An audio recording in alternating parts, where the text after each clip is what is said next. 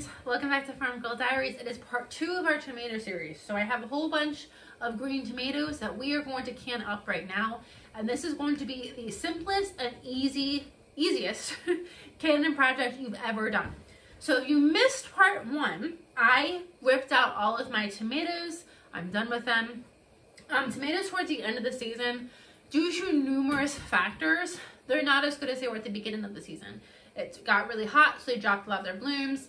I haven't fertilized them, so they're not getting as much nutrition as they used to be. The plants are just kind of getting old. They're not, right now I'm in a drought, so I'm not getting as much water to my plants as they need.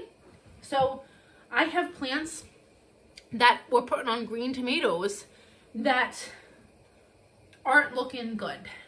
The plants, by the time they ripen on the vine, the tomatoes, by the time they ripen on the vine, were just not really kind of edible. So it was time for the tomato plants to come out. However, I always pick my green tomatoes before I rip out all my plants. So I picked the majority of them, and we're going to do a project with them today. So this is going to be a super quick and a super easy project. So again, if you missed part 1, I went over a whole bunch of different ideas of what you can do with green tomatoes. Go watch that one. That's the video directly before this one.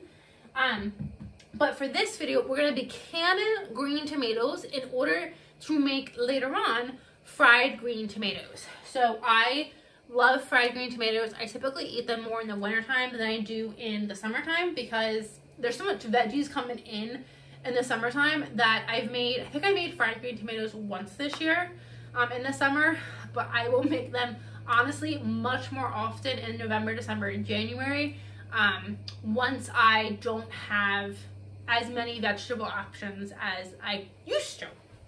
So fried green tomatoes, or making the jarred fried green tomatoes, are super easy to make. I use wide mouth jars, obviously, because I can get bigger tomatoes into wide mouth jars. I don't have the neck that narrow mouth jars have.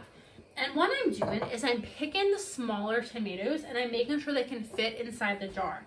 So I have this big bad boy here. He doesn't quite fit, but by the time I kind of get some trimming done on him and kind of get him cleaned up, I can make him fit. And I can sometimes cut, them in half and put them in half, and I can make them fit. But I really like these smaller ones where I know I can just put the whole thing in the jar all sliced up and it's gonna fit. Whereas if I have like a big bad boy, I have to do a lot of trimming in order to get him to fit. So I like to use smaller tomatoes for that reason. Number 2, I like the smaller tomatoes because they're definitely not as ripe, so they're much firmer, which I think holds up better in the canning process. So they are gonna go into this. It's just boiling hot water and a little bit of lemon juice. And I'm going to do them in a boiling hot water bath for 45 minutes. So they're going to get a little mushy. They're definitely, obviously, not going to be as firm as if I was to fry this up right now. But in December, unless you're buying fried green tomatoes from the store, this is your best chance of getting fried green tomatoes. And again, I think it is good. They are a little softer, but they're yours, and it's a great way to use these tomatoes.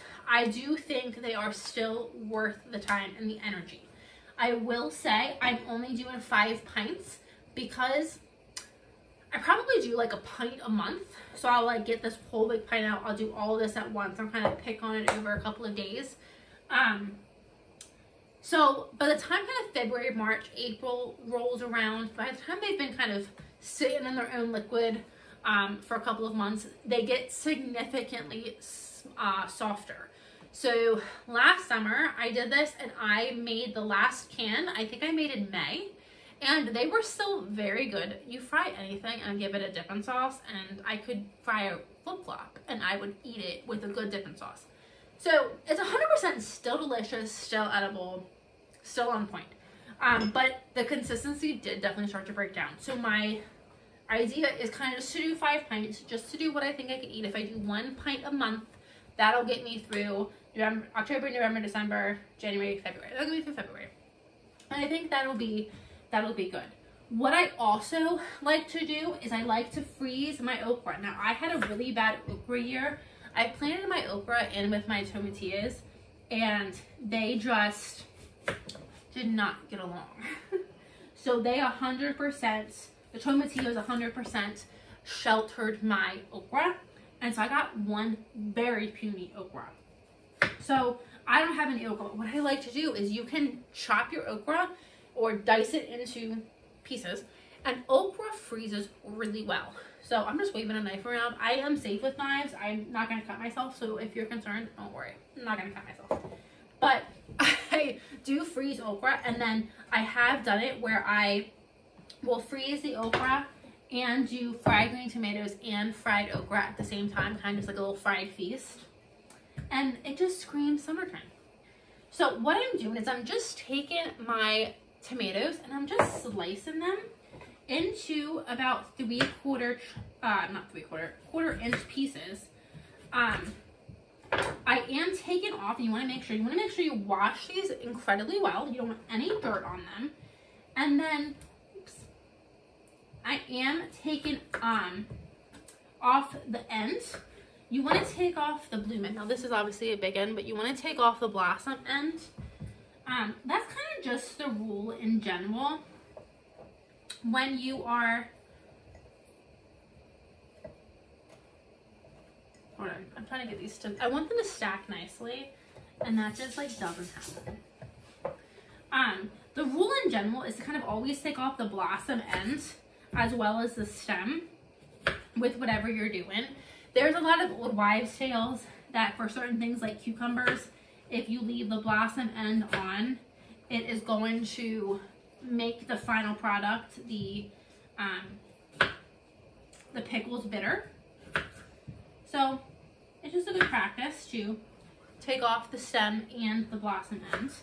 And then I am cutting away any bug damage. You can see here, this is not a circle tomato. It's missing its edges, and I'm just cutting away any bug damage, and I'm kind of stacking it in the jar, throwing it in the jar. And I think these fun pieces, they're so small, but there'll be like fried green tomato pickles. So I think that's gonna be fun.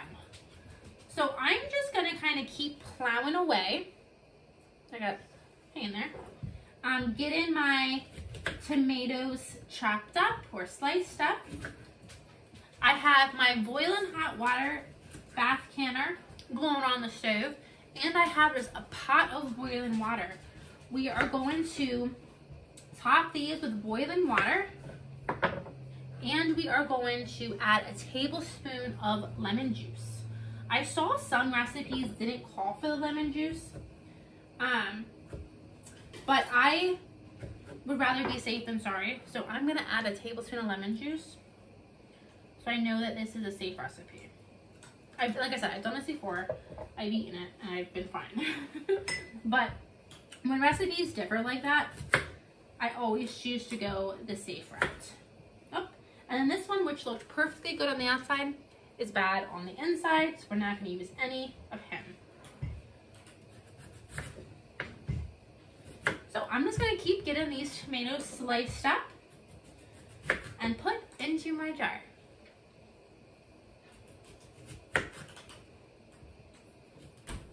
Okay, I have my 5 jars done. Now I have done some more packed than others. So I have this guy really kind of packed full. And I have this guy, I could get more in him if I like did him sideways, but I do think he looks pretty like that.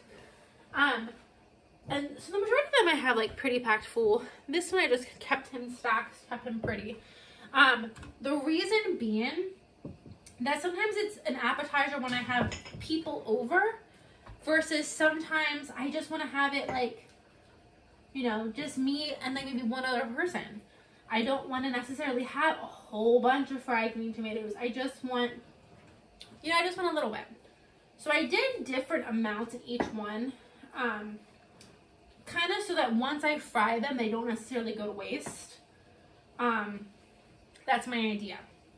So some have been jam-packed more full than others.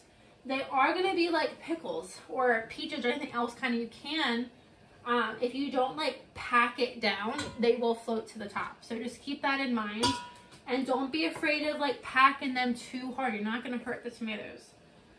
So all I'm doing is I am just, and you can see this one's already done it. This is the one that I packed lightly. You can see there's a big air bubble here, and he rose directly to the top of the jar. So I have to push him down. So I'm adding some boiling water. Oopsie. I heard that one go. Yep. I added my boiling water to the jar, and I just had it crack. So I need to get these out. I heard it crack. See if I can get these guys out without breaking it the whole way. I had washed these jars, but they had cooled. So he obviously got this one like jammed in there. Yep. Yep. So that jar just broke. So we're gonna toss that jar. I'm gonna give these a really good wash, but none of that jar actually broke, or glass didn't come out of that jar. So I'm going to get a new jar, put these tomatoes in a new jar, and then add some more boiling water. Yep, that did break. I have a narrow mouth jar, just real handy, so I'm just going to use that narrow mouth jar and to cut him, to get him to kind of go into the narrow mouth.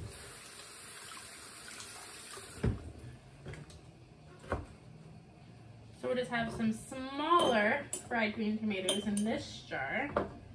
Now I'm going to follow my basic cannon directions. Put my chopstick down, release any air bubbles, push the tomatoes down.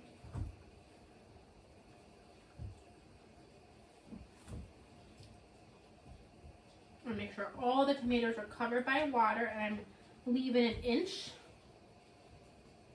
of headspace.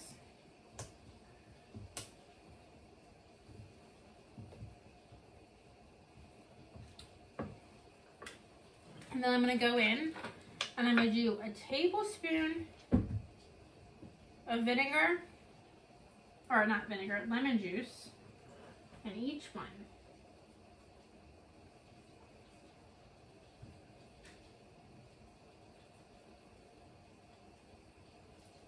Perfect.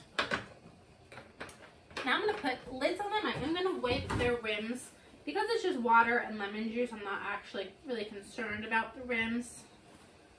They won't have anything on them. You wipe them because you want to make sure that there's nothing on the rims that will stop the ring from sealing. Okay?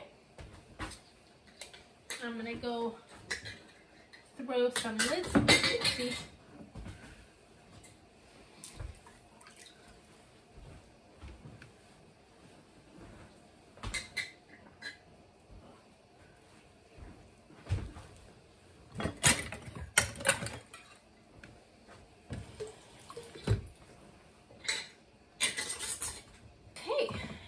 I'm going to can these for 45 minutes in my hot water canner.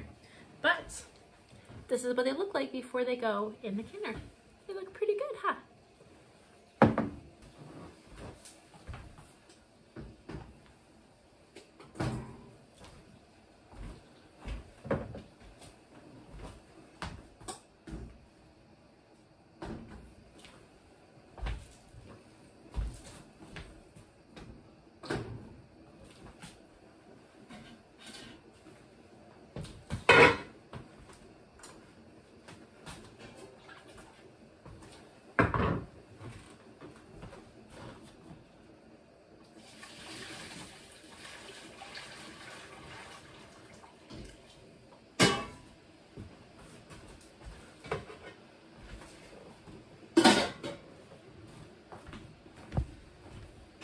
You want the water in the canner to be an inch above the jars that you're processing. So there wasn't enough water in my canner, so I added the rest of my boiling water that I used to fill the tomato jars with.